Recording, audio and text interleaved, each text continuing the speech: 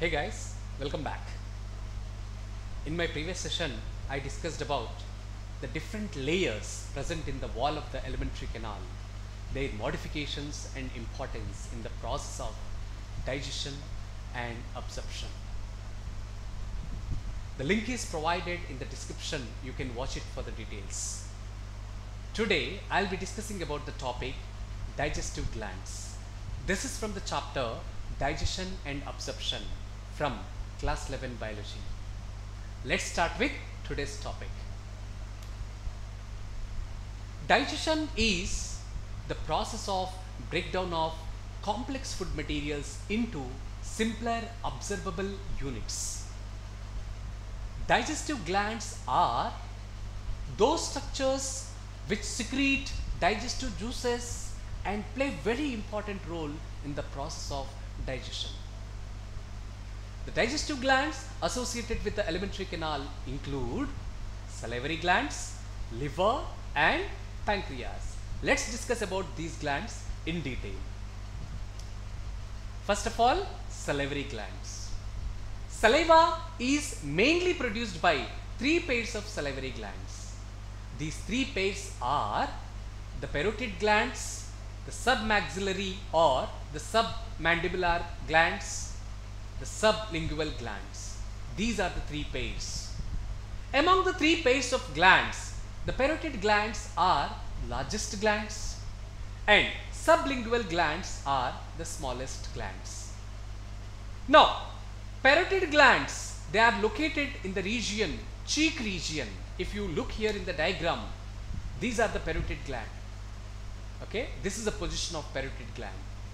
And submaxillary glands are located in the lower jaw corners and sublingual glands are located below the tongue. So, this is about the position of salivary glands. I repeat it once again. Parotid glands are located in the cheek region. Submaxillary or submandibular glands are located in the lower jaw corners and sublingual glands are located below the tongue. Now, why these two names are given for these glands, submaxillary and submandibular? What is the reason behind this? The submandibular glands, previously they were called submaxillary glands. Maxilla is actually the upper fixed bone of the jaw. Mandible is the lower movable bone of the jaw. And mandible is the only movable bone in the skull. Now, among the three pairs of salivary glands, the submandibular glands secrete larger volume of saliva in comparison with other two pairs of salivary glands. This is very important. Now, these salivary glands situated just outside the buccal cavity secrete saliva into the buccal cavity. Important statement. I repeat it again. Salivary glands situated just outside the buccal cavity secrete saliva into the buccal cavity. Okay? Important statement for your exams. Now, moving to the next. Liver. Liver is the largest gland of the body.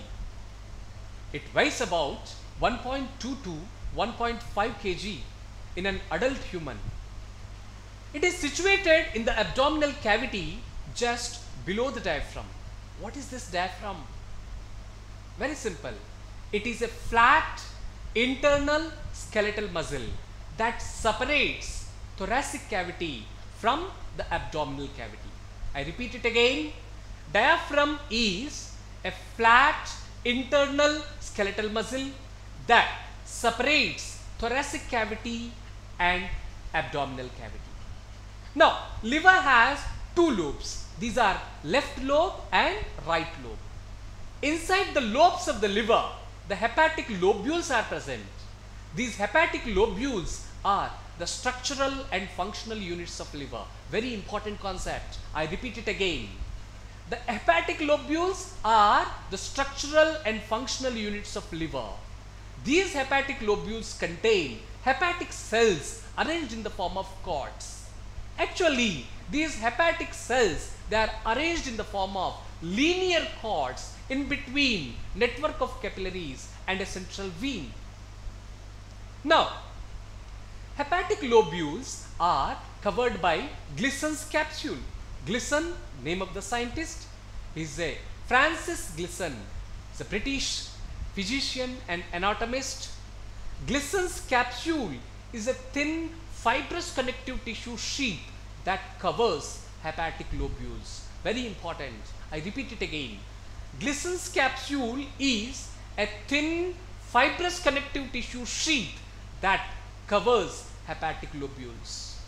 Now, moving to the next, the bile juice is secreted by the hepatic cells, and this bile juice is stored and concentrated in a thin muscular sac called the gallbladder. You can see this in a diagram.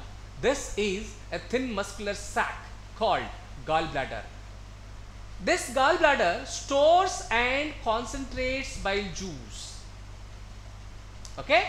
Now, the cystic duct of gallbladder joins with hepatic duct of liver to form common bile duct. You can see here in the diagram.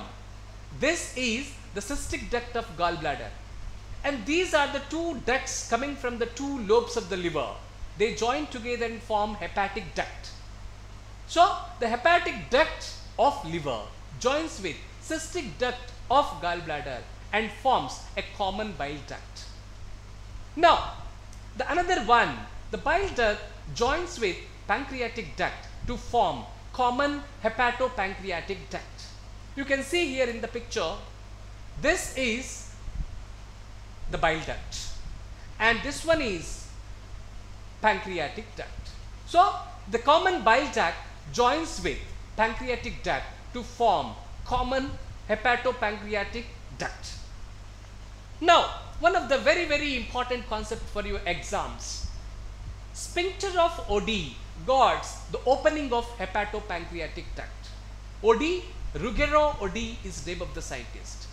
Okay, he is an Italian physiologist and anatomist, and sphincter is a circular muscle that maintains constriction of natural passage and relaxes as per required physiological functioning. I repeat it again. Sphincter is a circular muscle that normally maintains constriction of natural passage and relaxes as per physiological requirement in the body. So, sphincter of Oddi, very important question for your exams. Moving to the next, pancreas. It is a compound elongated organ. It is called compound gland because it has both the parts, exocrine part and endocrine part. Exocrine part of the pancreas secretes an alkaline pancreatic juice. Alkaline because the pH of the pancreatic juice is greater than 7, that is 7.8. So, obviously it is an alkaline pancreatic juice. Has several enzymes and bicarbonates along with water. Here the enzymes of pancreas, they play very important role in digestion of several nutrients in small intestine. Now, here endocrine part of the pancreas secretes hormones called insulin and glucagon. Insulin converts excess glucose into glycogen and glucagon converts glycogen into glucose. Like this, both these hormones maintain blood glucose levels. Here, if we see the position of pancreas, it is situated between the limbs of the U-shaped duodenum. You can see in this diagram, this is U-shaped duodenum and this is one limb and this is another limb. So, between the two limbs of the U-shaped duodenum, the pancreas is located. So, this is all about the pancreas position and the parts of the pancreas, exocrine part and endocrine part, their functions. The more details of pancreatic juice, their enzymes, bile juice components, saliva enzymes and their functions will be discussed in the next session. Now, whatever we have discussed so far in today's session, based on that, let's discuss some very important questions for your exams. The first one is, the largest gland of the body is? The answer is liver.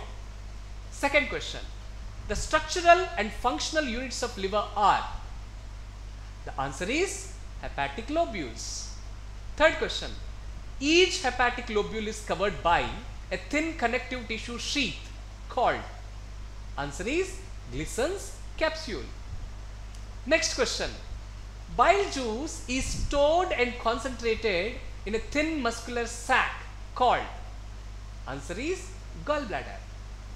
Next question, the compound elongated organ situated between the limbs of duodenum is? Answer is pancreas. Next question, sphincter of Oddi guards the opening of? Answer is hepatopancreatic duct. This is all about today's session. For more videos, please subscribe to my channel. If you liked it, please share the video with your friends.